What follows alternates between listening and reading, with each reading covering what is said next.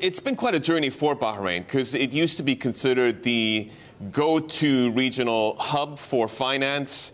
Then it went through quite a bit of a reform process. What can you offer to close the gap to a place like Dubai and at the same time keep new competition at bay? We still have about 400 financial institutions based here in the country. Big component of that is Islamic finance.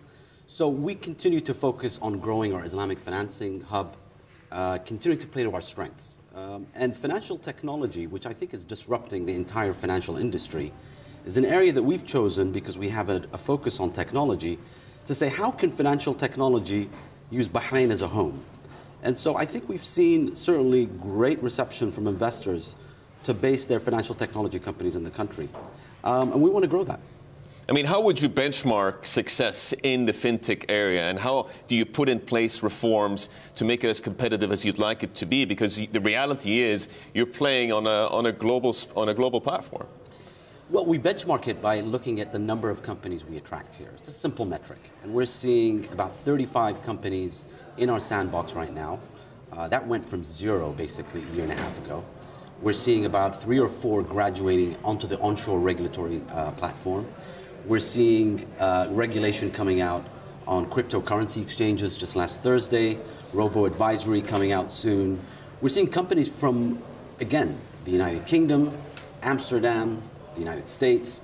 So clearly we're playing in a global world, and we're seeing investment and entry from places from around the globe. So that tells us that we're doing the right things. What about demand from China? How is that holding up? There's been a little bit of anxiety in the last few months around the momentum in the Chinese economy. What are you seeing in terms of interest and in terms of capital flows? I spent 2 weeks in China just last November. And I do that every year, but I spent probably a longer time a couple months ago. I'm amazed at the level of technology. And in fintech specifically, I think China is well ahead of most countries in the world. We've seen tremendous flows, again, not just in fintech, e-commerce. There are Chinese companies looking at e-commerce platforms, fulfillment centers. We're seeing payment platforms. So we have seen 3 companies already in the registration phase in Bahrain. And we have an office in Beijing. We've opened an office in Shenzhen. So we think China has tremendous potential. Of course, we still have a focus on Europe and the United States. But I'm very positive on Chinese inward investment. How have the geopolitics of the region affected some of your ambitions? These are difficult times. There's been quite a bit of anxiety around Saudi Arabia. You still have ongoing issues in Yemen and in Syria as well. If you compare that to previous years and how that affects demand from foreign investors to put capital to work in Bahrain, how would you compare it? Well, I look at what is happening in Saudi Arabia in Vision 2030, and it's a huge net positive. Just the reforms, the pace of change, capturing supply chains in the Kingdom of Saudi Arabia and the benefits that will have on the entire area. So I look at that as a net positive.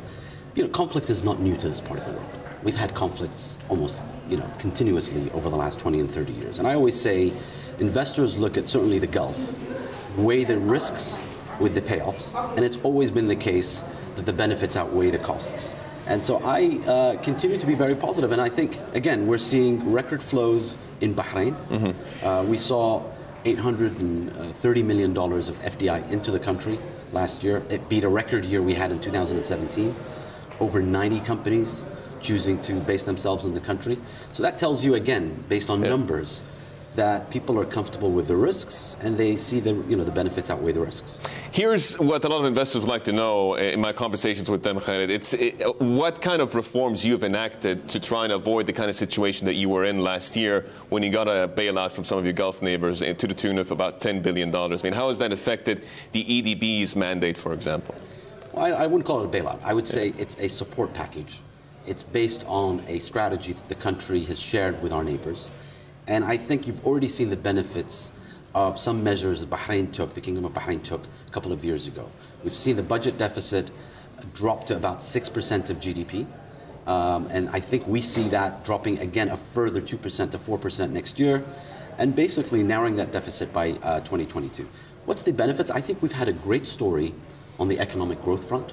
We grew about 4% in 2017. It was the fastest growth rate in the GCC. We've seen that slow down somewhat in 2018, but still very healthy, driven by the non-oil sector.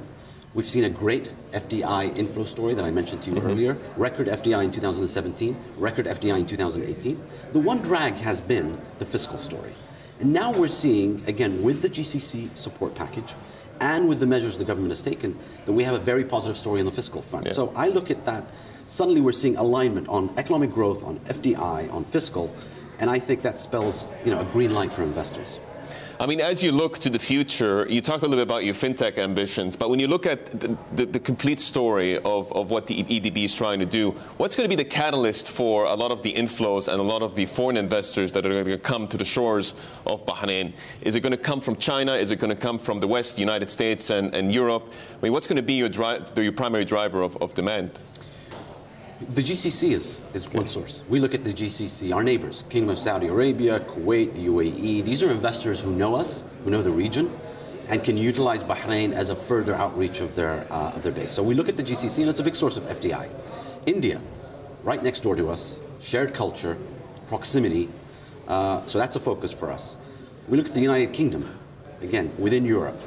I think the United Kingdom is beginning to establish its own trade relations after Brexit, or while they're going through Brexit. So I think the United Kingdom could be a source of FDI. And then beyond that, we have presence in China, in the wider Asia region, in the United States, both the West Coast and the East Coast. So we are not saying we're going to put all our eggs in one basket. We have a value proposition. We want to reach out to investors. We want to spell out that value proposition. But I would say that the GCC is just as important a component, our next door neighbors, as the rest of the world.